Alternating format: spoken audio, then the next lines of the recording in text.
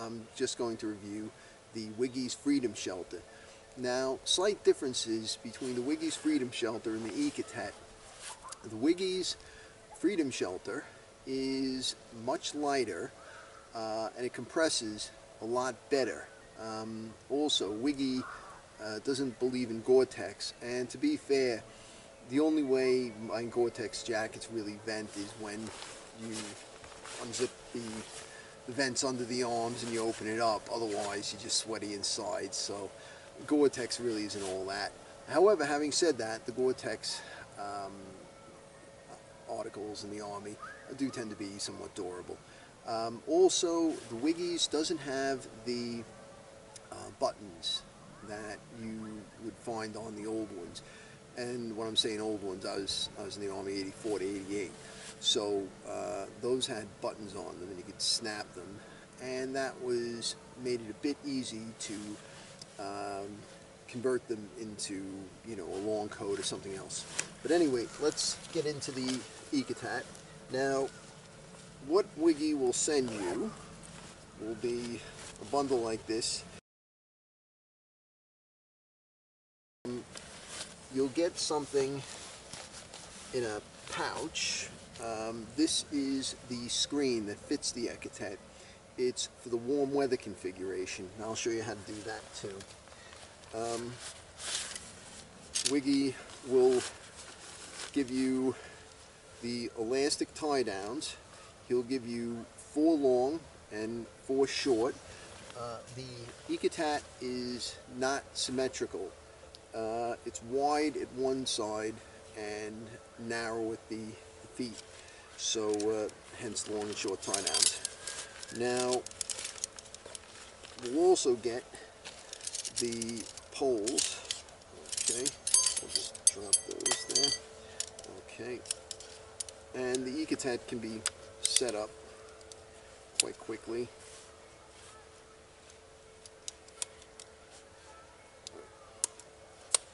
There we go. Okay, that's for long. We'll set this up. Okay, that's for the short side. Now, you'll notice I have 2 leftover poles. These aren't spares. These are used with the warm weather configuration, and I'll show you that in a moment. Now, Wiggy also gives us some nice stakes. The Ecotat,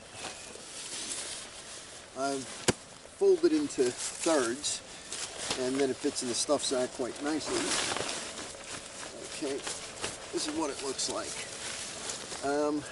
You'll notice there's a hood on it, and that's because it can be used as a poncho. But we're going to use it as a one-man shelter. So we're going to take the tie-down string, we're going to draw it tight to close off the aperture, and then we're going to wrap this around here. Okay, and then we'll close it off one more time like so. Okay, now spread it out. There we go. Now you'll see that there is like a little foot that the tent pole will eventually seat in, and then there's a loop. First, we'll just put it through the loop. Okay, there we go, and then do this. Okay, now there's like a sleeve here, a little sleeve. Don't put it directly under the flap. Put it through the sleeve, and then put it through the other side.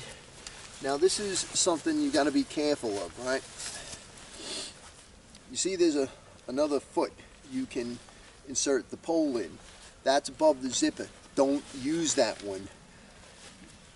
Zipper, there's one underneath it. Use that one. Were you to use the one above the zipper, that is too short. You will snap the tent pole. So, right. So now, I've got the first bit set up there.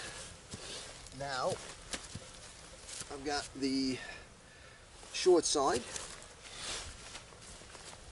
And we'll do the same thing. We'll first put it through the loop, and then we'll run it through the channel. There's like a little fabric channel. And again, we're not going to use the one on this side above the zipper. We're going to use below.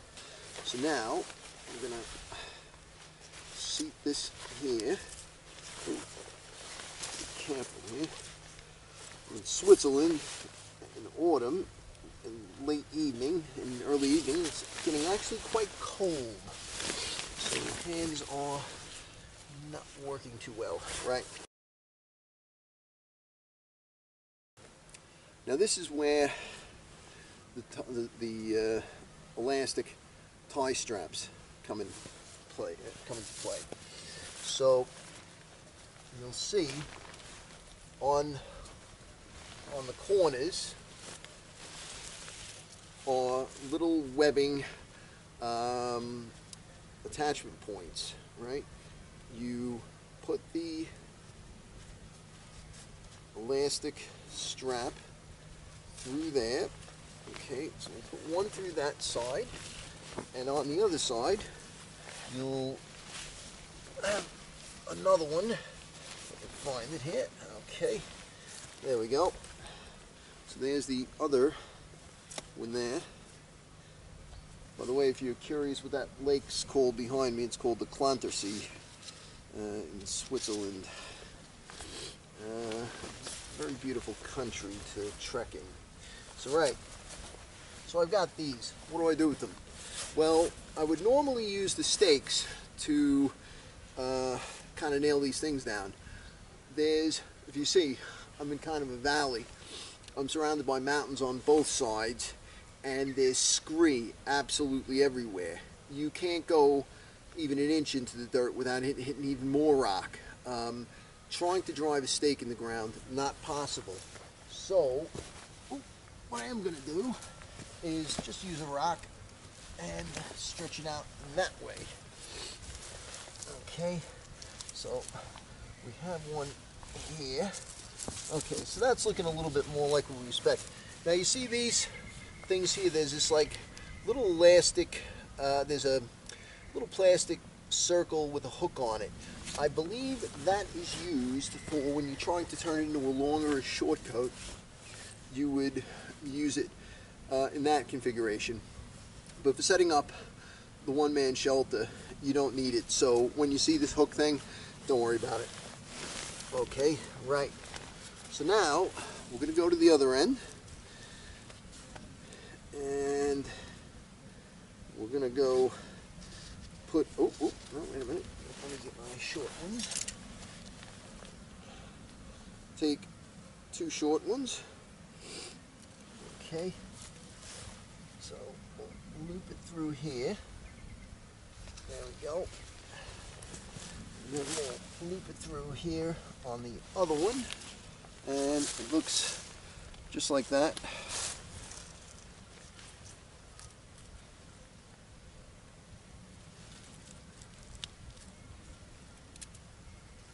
And we get it through.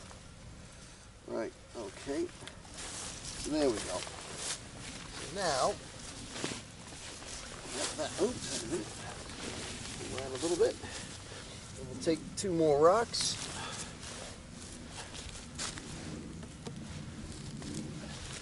And we'll take another rock. And we're almost home. Right. So, see correctly. There we go. Okay. It's meant to be tactical. It was designed for military use. Okay, so low profile was the interest of the military when they designed these things. So in terms of eating, getting dressed, yes, very tight. But on the flip side, the low profile means that you can heat this thing up pretty quickly with your own body heat.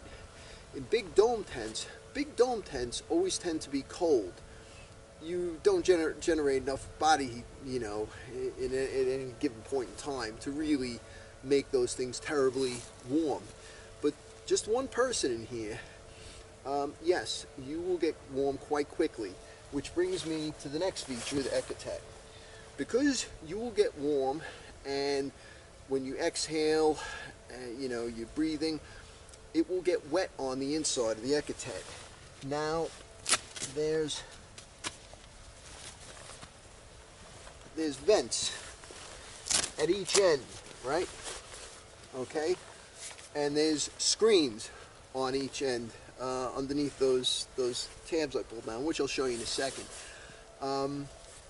It's not an option to reach through once you're in the Ecotat and, you know, vent it. You need to make that election before you get undressed and you get into your sleeping bag. Now, I'm going to show you something in terms of venting. You can leave it fully vented. Let me get this. Okay.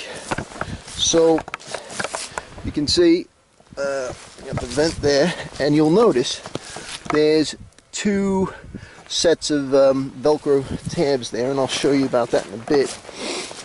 Okay, same thing. Now, what you can do with just a slight vent, use the first tabs. If you use the second tab, it's fully closed. But I would suggest you vent it to some degree. You allow some of the moisture to escape.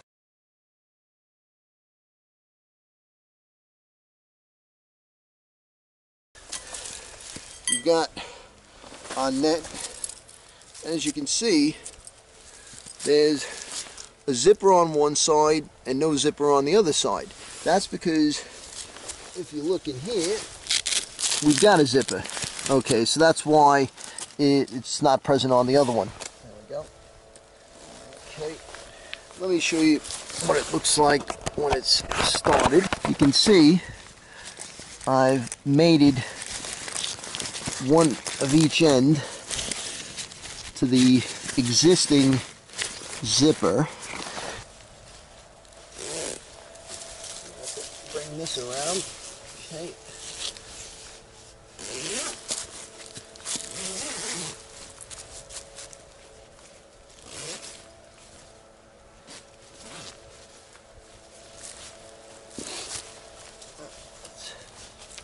This one up.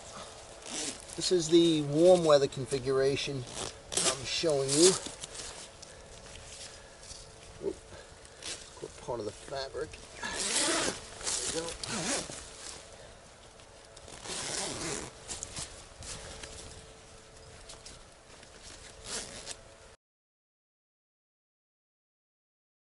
This is where two extra stakes come in place. What we're going to do is we're going to extend on each side the tent rods by one extra length, and that will expose the screen, right? So let's do that now. Okay, so you just made it in that end, and hopefully it'll cooperate and go in the foot. Okay, there we go. So grab a bit. There we go. And then we'll take this one.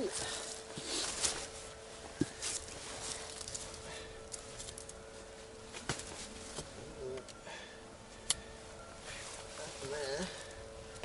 Right.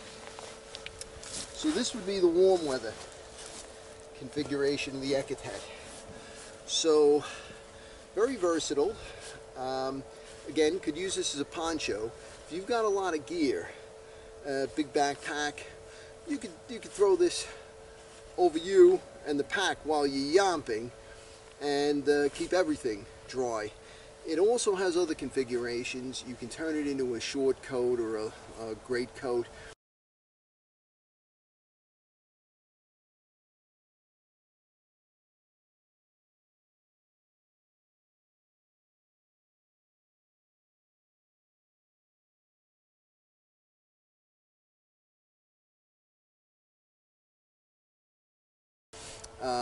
I'm going to show you one other way you can use this thing.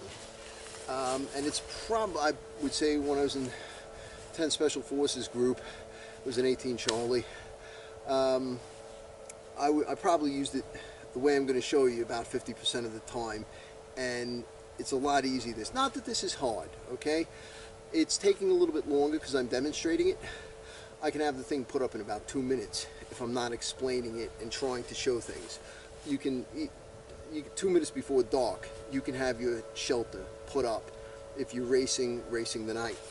Right, so let me show you another way you can set this thing up. Okay, alright, let's take it all apart. The final configuration I'm going to show you, so get myself entangled from this thing, is, okay, you're going to unzip the whole thing. This will really give you broad surface area in terms of shelter. And as I say, when I was in Army Special Forces, I probably used this configuration, well, probably even more than half the time. It's just quick and easy. You just want to set up a hooch as quickly as you can and get your head down. Right, let me get this little tangle. Okay, lay it out flat. Now,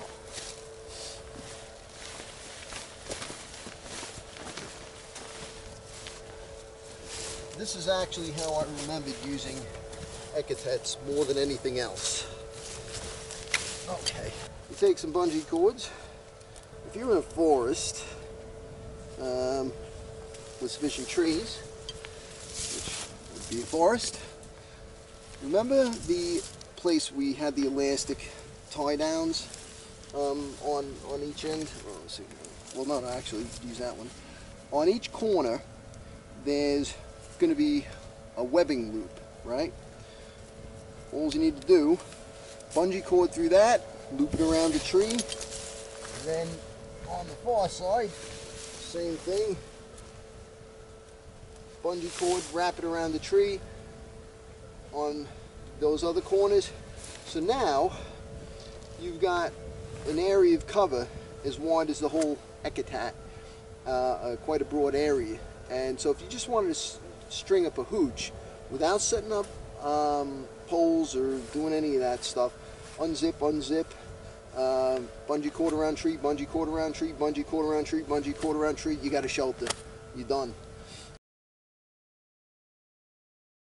Wiggys is the only company selling the Ecotat, but it is called a Freedom Shelter.